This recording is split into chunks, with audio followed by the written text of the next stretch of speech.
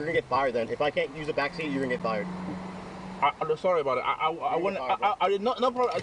Hey! Fired, bro.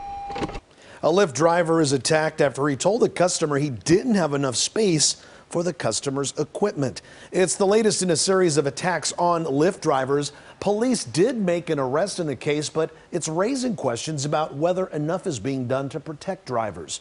The attack happened August 1st outside a bar on Mission Boulevard in Harupa Valley. KCAL9's Joy Benedict spoke with that driver, and a warning: some of the images you're about to see are disturbing. I don't know, an emergency. Hi, I need medical. It was a frantic call for this rideshare driver, bloody and confused. Yeah, I'm a Lyft driver. I'm a Lyft driver. Attacked while picking up a rider, his dash camera caught his plea to 911. I think I will die.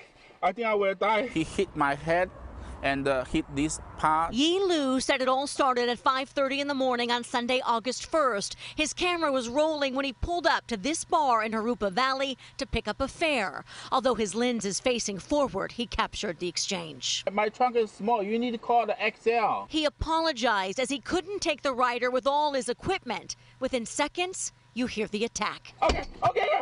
He started using the microphone stand to hit my head. My head, you see here?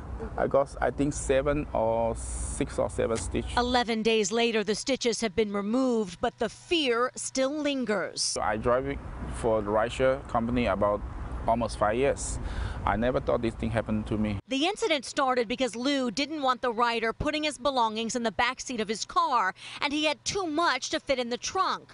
Fabio's bar in Harupa Valley says the rider was DJing there hours before, and advocates say this is an all too common occurrence that causes problems for drivers. We are not there to move all your personal belongings. Torsten Knerd is a former driver, now advocate for drivers' rights. But I understand that you don't want all this equipment stuffed on your seats. Your car's going to last for 3 months. That's reality. And although Mr. Liu will get some assistance from Lyft for medical bills and repairing his car, advocates say it's not enough. He'll get part of his medical insurance covered, a part of it, a fraction of it, and then he will be covering the first, $2,500. With an estimated $8,000 in repairs to his car, medical bills, and time off work, Knert started a GoFundMe page to help with expenses. I'm scared also because Scared to return to the road for fear this my head is bleeding. could happen again.